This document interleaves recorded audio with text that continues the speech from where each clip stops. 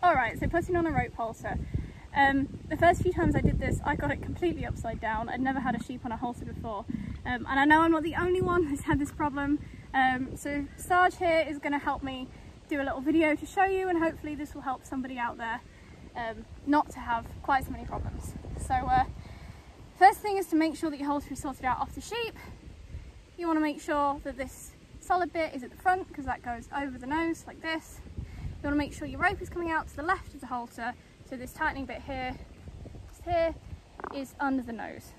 So you want to loosen it enough first that it goes over the sheep's head, and I like to do the head piece first, then slip this over the nose, and you have to just hold it in place just while we tighten this around the head here.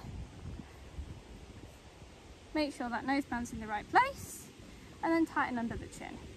Make sure everything is still tight around the head, and that's it.